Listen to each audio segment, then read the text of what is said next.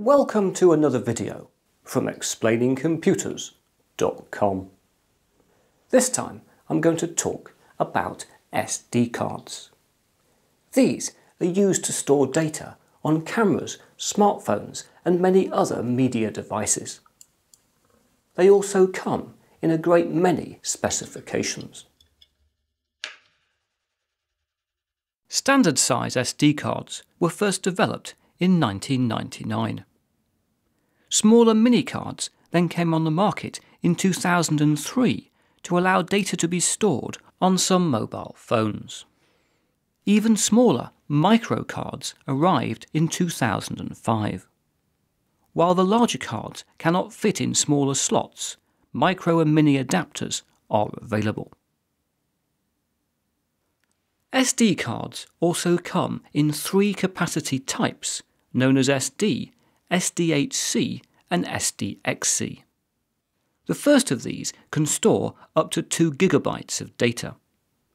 SD high-capacity cards then range from 4 to 32 GB, while SD extended capacity cards start at 32 GB and rise to a theoretical 2 TB. Not all SD devices can access all capacity types.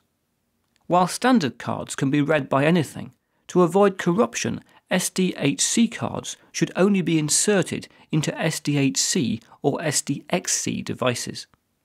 SDXC cards must then only be used with the latest SDXC hardware.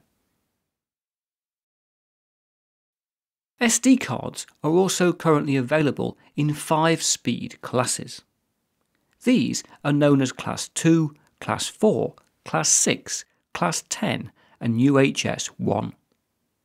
The higher an SD card's speed class, the faster it will be, but the more it will cost. For most purposes, Class 4 or Class 6 cards are fine. This said, Class 10 or UHS 1 are best for high-definition video or when otherwise handling large quantities of data.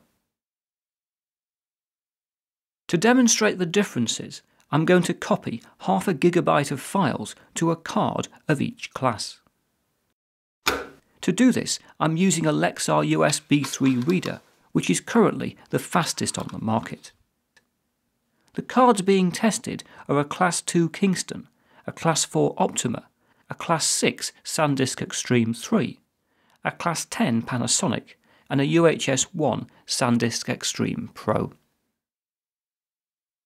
Here you can see each copy in progress, with the UHS 1 SanDisk Extreme card taking less than 15 seconds to copy the 8 test files. The SanDisk Class 6 card then comes in at about 27 seconds, beating the theoretically faster Class 10 Panasonic at 29 seconds and proving perhaps why so many people buy SanDisk. The Class 4 Optima then takes about 50 seconds to copy half a gigabyte, which is still not bad and far faster than the Class 2 Kingston. OK, we've just looked at SD card specifications. But just how robust are these things? SanDisk claim their Extreme Pro cards to be waterproof and shockproof. I didn't want to test this out on such an expensive card, so decided to experiment with an old Kingston Class 2. This I placed in a container half frozen with ice before adding some more water. Next, I placed the container in a freezer and left it overnight. In the morning, this resulted in an SD card completely frozen in the middle of a block of ice. For a shock test, I then dropped this 1 metre onto concrete.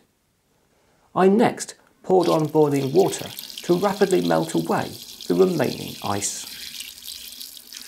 As you can see, the card survived physically intact, so I left it to dry out before inserting it into my netbook. It then mounted perfectly happily, with the pictures I'd previously stored loading perfectly. For good measure, I also ran a disk check, which reported no problems.